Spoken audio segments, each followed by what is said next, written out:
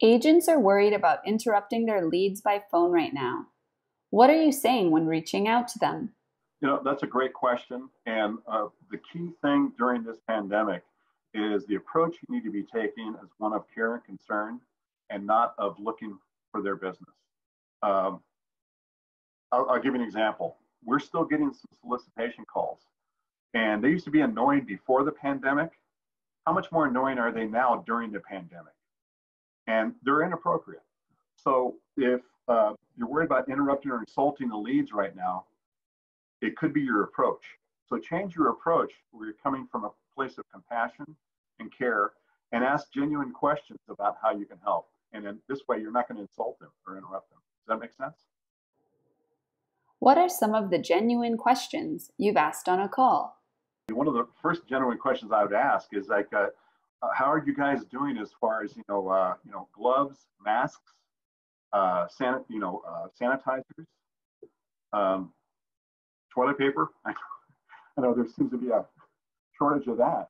I mean, how are you folks doing with that? Because we can probably direct you towards some resources that can help you with that. And we're actually starting a project here at our own house. We're starting to make our own masks. And if do that, perhaps we can send you a mask. Could you share some ideas about how to run a real estate business during a lockdown? That's a great question. How do I even run a business during a lockdown? And you're right. I mean, we're pretty much stuck in the water right now, but that doesn't mean that you have to be frozen. So one of the most important things I think you could do right now, and this is a golden time because usually in most cases, we don't have the time to work on our business or look deeply into our business and find out, what's the things that's actually delivering an ROI and what are the things that aren't. So one of the first things we did is we cut all non-essentials immediately and cut back everything. So that's the first thing I would suggest doing is trying to cut back anything that's non-essential because right now cash is king. We don't know when the loans are going to come in. We don't know when the payments are going to come in. So you're going to protect yourself and protect your assets. Do that first and foremost. Number two, I would definitely focus on staying connected with other groups. Stay connected with mastermind groups. Real Geeks have great groups. There's other mastermind groups out there as well too. That you need to stay. Don't be an island, and don't be isolated.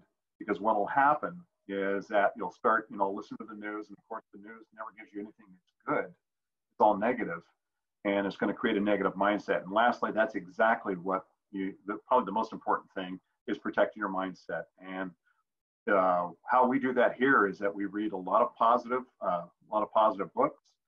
We exercise every single day. We're actually more cognizant of a healthy diet now than we were before.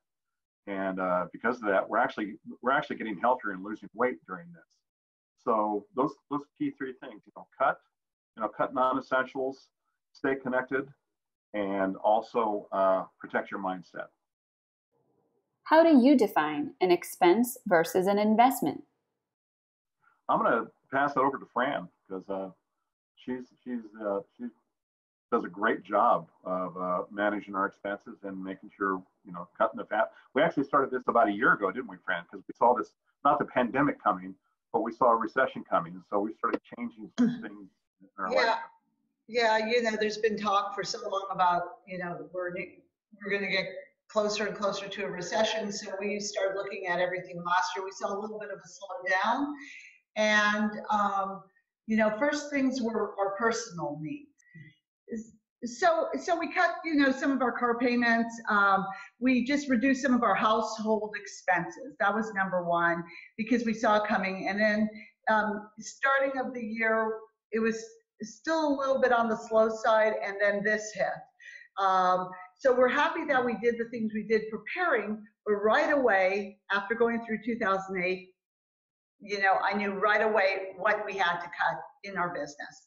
And a lot of the things weren't just cutting, but maybe renegotiating with some of our vendors of what on the items that we needed for our business. So we cut anything that wasn't bringing a good ROI to our business. Number one, we've had things that sometimes we subscribe to and we just leave it and we don't use it, and those are the things we cut. The essentials, like Real Geeks and a lot of our other systems that we use for our business, we left in place. Some of the other ones that, you know, we're not going to be using it too much, but we still maybe can utilize it during this time. We renegotiated, asking what they're doing to help their clients, and most of them already had a plan in action. You know, we're going to, you know, cut our fees right now, or we're going to waive our fees for the next 60 days, whatever it is. And that's how we cut our non-essentials and kept our essentials for our business. And that's helped a lot. It really takes a load off of what we have to pay out and our expenses so that we can stay afloat, get through this, and prosper from there. How are you delivering the facts of the market to your clients while being the voice of reason during the COVID-19 pandemic? How do you keep people calm is delivering exactly what you said is facts, not opinion. The reason people are nervous and unsure is because we don't have the information to make us sure that everything's going to be okay. One of the things that we supply is let people know that, hey, in spite of all of this, there's still business going on. I checked, you know, the closings just for the last 2 weeks since we've been shut down, and we've had 1,500 closings. So business hasn't come to a complete dead stop. There's still business being conducted. And so the tools I would suggest you is use your MLS. Look what's what's sold, what goes under contract, what are some of the new listings. And you can also share that with your potential sellers that are apprehensive about putting their home on the market. You say, well, listen, I completely understand why you don't want to put your home on the market, you want to wait, but would you be surprised to find out just last week that 560 sellers decided to put their home on the market? Now, would you rather wait until 6,000 put their home on the market or be in front of that?